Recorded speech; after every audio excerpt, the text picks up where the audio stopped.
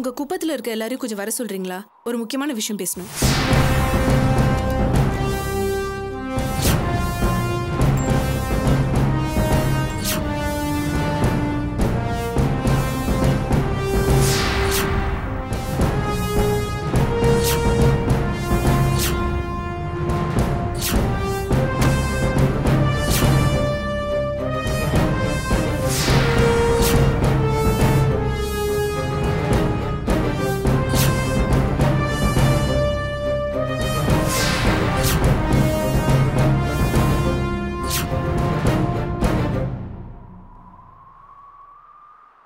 என்னாச்சு?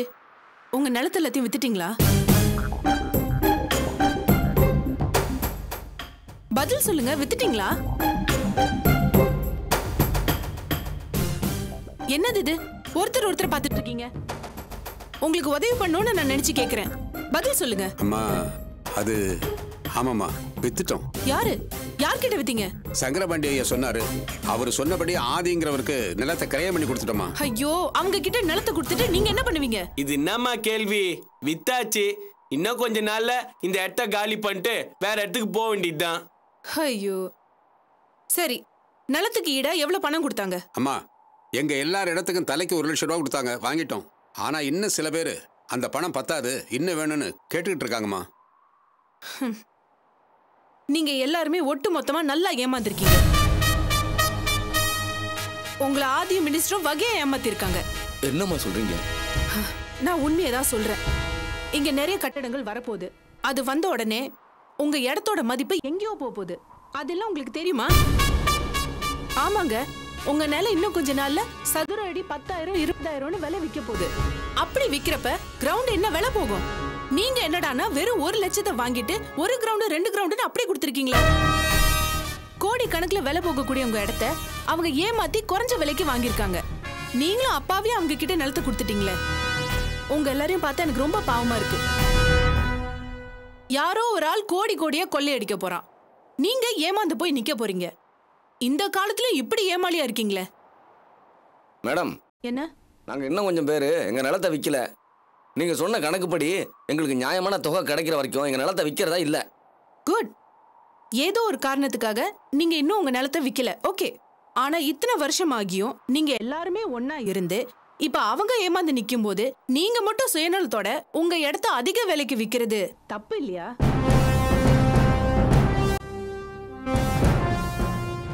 தப்புதான் மேடம். அதுக்கு நாங்க என்ன பண்றது மேடம்? உங்க நிலத்துக்கு கிடைக்கிற அதே நியாயமான விலைய இவங்களுக்கும் கொடுக்க சொல்லணும். இவங்களை விட்டுட்டு தனியா நாங்க மட்டும் எங்க நிலத்தை அதிக விலைக்கு கொடுக்க முடியாது. எங்களுக்கு தர அதே விலைய ஏற்கனவே நிலத்தை வித்து பாதிக்கப்பட்ட இவங்களுக்கும் கொடுக்கணும்னு சொல்லி நீங்க போராடணும்.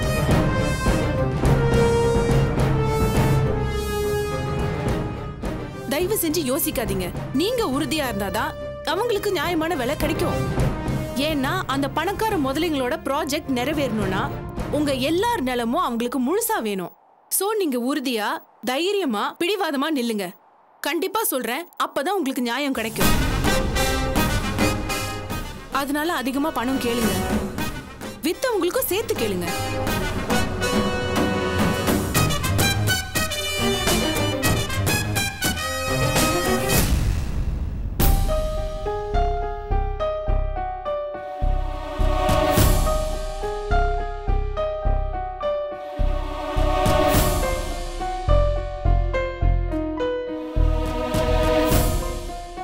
ஈஸ்வர் தான் உங்க அப்பான்னு என்னால நம்பவே முடியலமா. என்னால கற்பனை பண்ணி கூட பார்க்க முடியல. ஆனா கேள்விப்படும் போது ஆச்சரியமாவும் விசித்திரமாவும் இருக்குமா. ஆமா சார், எனக்கும் அப்படிதான் இருந்துச்சு. எப்படிமா ஆச்சரியப்படாம இருக்க முடியும்? ஈஸ்வரன் சாரோட அமைதியையும் பெரிய மனசு தன்மையையும் பார்க்கும்போது அவருக்கு இப்படி ஒரு கடந்த காலம் இருக்கும்னு யாராலையும் கற்பனை பண்ணி கூட பார்க்க முடியாது இல்லையா? கிருஷ்ணன் சார், நம்மளோட கற்பனை யூகம் எல்லாத்துக்கும் ஒரு எல்லை இருக்கு. சில பேர் மேல நம்ம ஒரு இமேஜ் வச்சிருக்கோம். அவங்கள பத்தின நம்மளோட உருவகம் நம்மளோட விருப்பப்படி நாமளே உருவாக்கிக்கிறது தான். ஆனா சமயத்துல யதார்த்தம் வெளிப்பட்டுருது. நாம மனசுல உருவாக்கி வச்சிருக்கிற புனிதமான பிம்பம் கலையும் போது நம்ம அதிர்ச்சி அடையிறது இயல்பு தானே. புரியுது அபி, உன்னோட மனநிலை அப்படி. நல்ல வேளை, எல்லா விதமான அதிர்ச்சிகளையும் தாங்கிக்கிற மாதிரி எனக்கு ஒரு பக்குவம் ஏற்பட்டிருக்கு. அதை என்னோட அனுபவங்கள் தான் எனக்கு கொடுத்துருக்கு சார். அதை நினைச்சு நான் ஆறுதல் பட்டுட்டு இருக்கேன். அபி, நமக்கு ஒரு முக்கியமான விஷயம் இருக்கு அபி. நாம உடனே செய்ய வேண்டிய முக்கியமான விஷயம். நாம இதுக்கப்புறம் என்ன மூவ் பண்ண போறோம் அது ரொம்ப அவசியம். தீர்மானிக்கணும், உடனே தீர்மானிக்கணும்.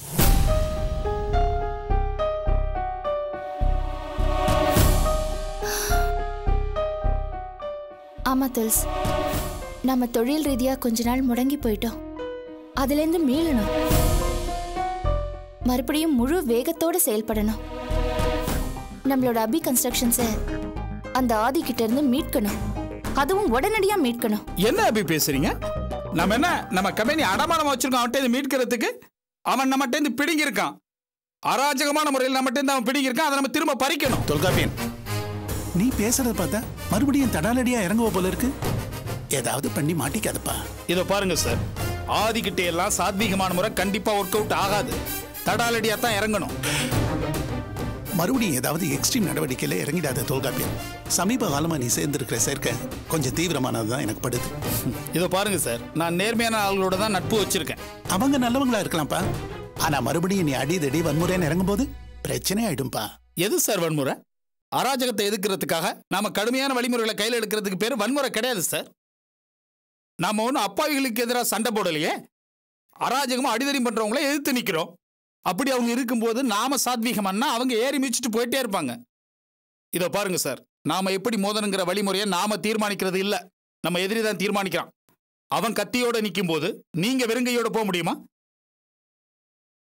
இதோ பாருங்க, நம்ம விரோதி அயோக்கியனா இருக்கிறப்போ நாம அவனுக்கு உபதேசம் பண்றதுல எந்த பிரயோஜனமும் இல்ல. சகுனியை எதிர்க்கணும்னா அது கிருஷ்ணனால தான் முடியும். தர்மர் மட்டும் தனியா போயிருந்தா மகாபாரதத்தில் அவர் தோத்து போயிருப்பாரு. உன்னோட புது நட்பும் சமகாசமும் உனக்கு நிறையவே சொல்லி கொடுத்துருக்குன்னு நினைக்கிறேன். என்ன பி, ஏன் அமைதியா இருக்க?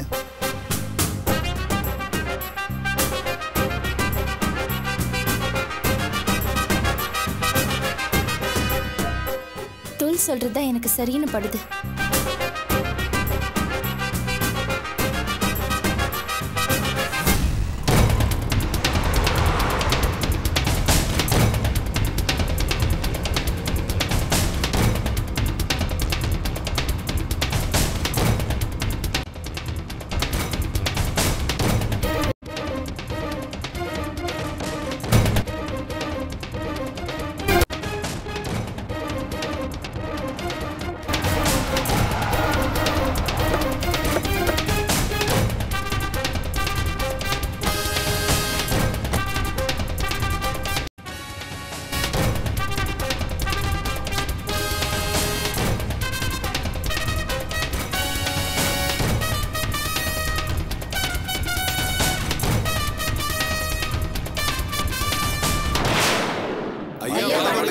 வணக்கம் வணக்கம்.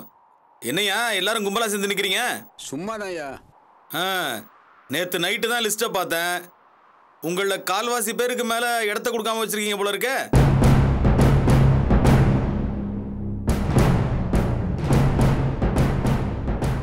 என்னையா என்ன பாத்துக்கிறீங்க? ஒண்ணும் இல்லைங்கய்யா.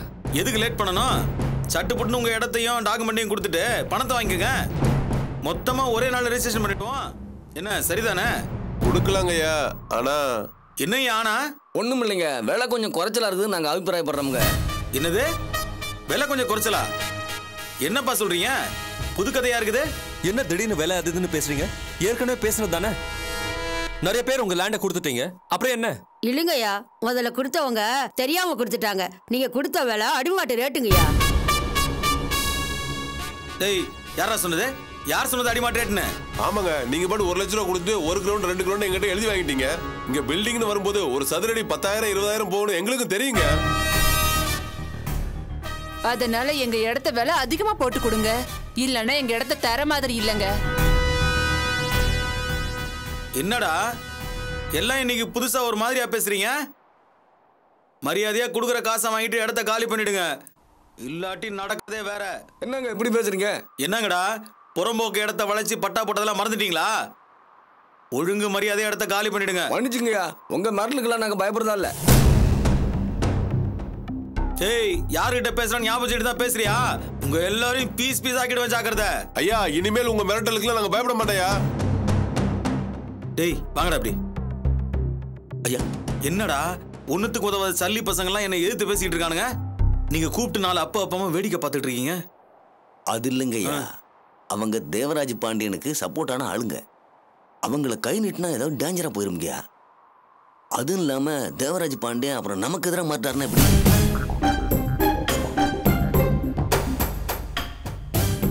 என்னது தேவராஜ பாண்டியனா? அவனோட ஆளுங்களா இவனுங்க? ஆமா, அவர் ஆளுங்க.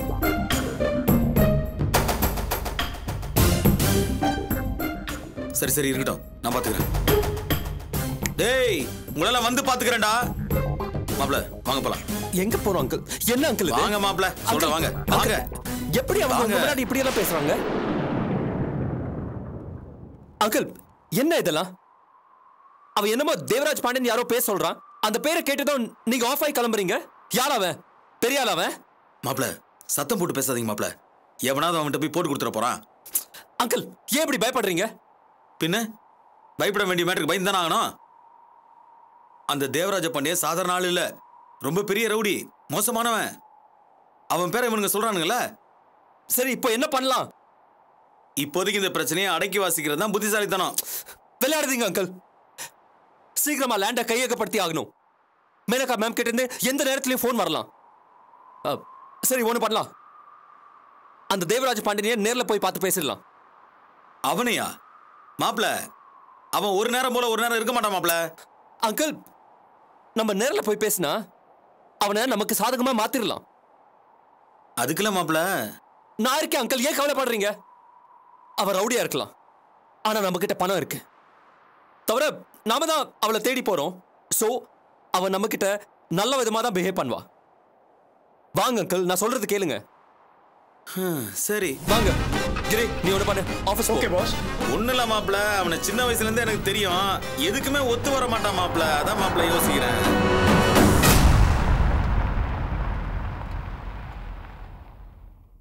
சார், அரசாங்கம் உங்களுக்கு கொடுத்த அனுமதிக்கு மேல 100 மடங்கு 1000 மடங்கு மண்ணை அள்ளிருக்கீங்க சார். அப்படி அள்ளதுனால அங்க இருக்கிற நீரூற்றுல எல்லாம் தண்ணி இல்லாம வத்தி போச்சு சார். ஆத்துப்படுகையை சுத்தி இருக்கிற மக்கள் எல்லாம் குடிக்கிறதுக்கே தண்ணி இல்லைன்னு சொல்லி தினம் ஆபீஸுக்கு வந்து கம்ப்ளைண்ட் கொடுத்துட்டே இருக்காங்க சார். இதோடு விடுவாங்களா? இனி மறியல் போராட்டம்னு இறங்குவாங்க. அப்படி இறங்கிட்டா மேலிடத்துல இருந்து என்ன 1000 கொஸ்டின்ஸ் கேட்பாங்க. அதுக்கெல்லாம் நான் பதில் சொல்லணுமா? அதனால நீங்க இனிமேல மண்ணை அள்ளக்கூடாது, அள்ளவும் முடியாது, அள்ளவும் நான் அனுமதிக்க மாட்டேன். ஐயா, உங்ககிட்ட நான் ஒன்னே ஒன்று தான் கேட்கணும். உங்க கண்ட்ரோல்ல இருந்த ஆற்றுப்படுகளை தான் இத்தனை நாளாக மணல் அள்ளிட்டு இருந்தோம். இப்போ திடுதுப்புன்னு வந்து மணல் அள்ளக்கூடாதுன்னு சொல்றீங்களே, ஏன்? என்ன சார் இது? இப்பதானே விளக்கமா சொன்னேன். மணலை அள்ளி அள்ளி அந்த இடம் தான் பாழா போச்சே. இதுக்கு மேல நீங்க மணலை அள்ளினீங்கன்னா ஆத்துப்படுகையை சுத்திலும் வாட்டர் லெவல் ரொம்ப டவுன் ஆயிடும்னு சொல்லி நிபுணர்கள் வேற கருத்து சொல்லியிருக்காங்க. சுத்து வட்டார மக்கள்கிட்ட இருந்து மணல் கொள்ளையை தடுத்து நிறுத்த சொல்லி மனு மேல மனு வந்துகிட்டு இருக்கு. அதனாலதான் ஆக்ஷன் எடுத்தேன். இத பாருங்க ஐயா, நீங்க சொல்றது ஒன்றும் புது சங்கதி இல்லையே. ஜனங்கன்னா பெட்டிஷன் போட தான் செய்வாங்க. அதையெல்லாம் நம்ம சீரியஸா எடுத்துக்கூடாது. மணல் அள்ளாட்டி பெருசா எனக்கு வரும்படி பாதிக்கீங்க. அதுக்காக மறுபடியும் மணல் அள்ளிக்கலான்னு சொல்லி ஒரு உத்தரவு போடுங்க. முடியாது.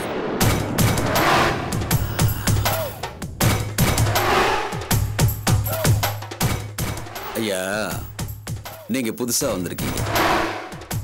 என்னை பத்தி சுத்து வட்டாரத்துல நல்லா விசாரிங்க, புரியுதா? என்ன மிரட்டுறீங்களா? நான் ரொம்ப நேர்மையான ஆபீசர்.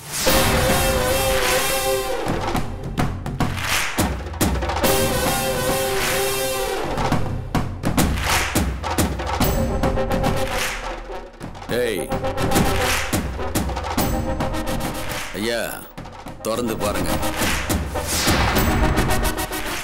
என்ன லஞ்சமா? இதுக்கெல்லாம் நான் செய்ய மாட்டேன். சும்மா திறந்து பாருங்க ஐயா.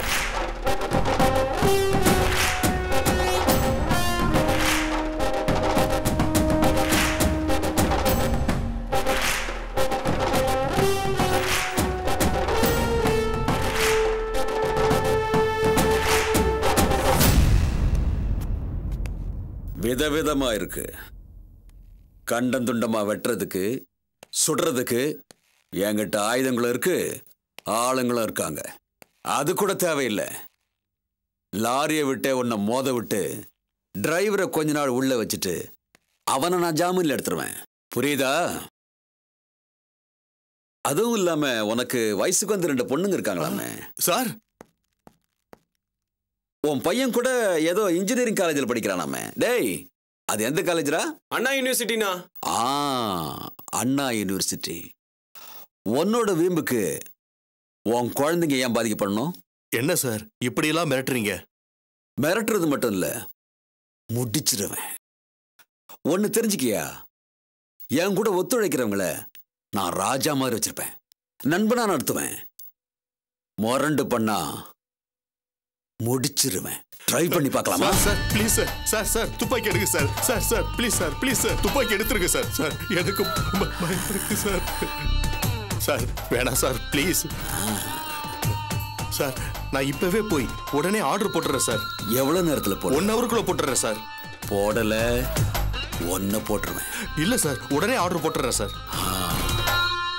உடனே போய் வேலையை செய் சார். உனக்கு தேவையானது உன் வீடு வந்து சேரும். வேண்டாம் சார், அதெல்லாம் ஒண்ணும் வேண்டாம் சார். வேண்டாமா? அப்படிலாம் சொல்லக்கூடாது. எனக்கு அத்தாச்சி வேணும். இல்ல சார், வேண்டாம் சார், வேண்டாம் சார். வாங்கலன்னாலும் போட்டு தள்ளிடும். ஐயோ, வாங்கிக்கிறேன் சார், வாங்கிக்கிறேன் சார். சின்ன குழந்தை மாதிரி எல்லாத்தையும் நான் தான் சொல்லிக் கொடுக்கணும் போல இருக்கு. டேய், இந்த வரங்கய்யா. ஐயா, ஐயாவை பத்திரமா வெளியே அனுப்பிட்டு வா. Okay sir. போங்க சார், போங்க போங்க போங்க.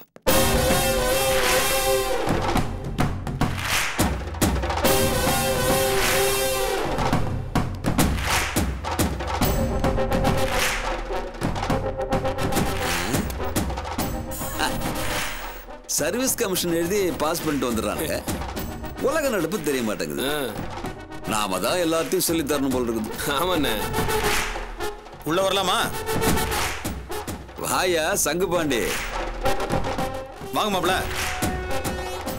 வணக்கம். வாயா, நல்லா இருக்கியா? உட்கார் சங்கு பாண்டி, உட்கார். உட்காருங்க தம்பி. பார்த்து ரொம்ப நாள் ஆச்சு. நல்லா இருக்கியா? நல்லா இருக்கேன். என்ன பழசெல்லாம் மறக்கல போல இருக்கு? எப்படி மறக்க முடியும்? மறக்கிற மாதிரியே பழகி இருக்கோம். ஆமா ஆமா. சரி, இது என் மாப்பிள்ள ஆதி. தெரியுமே.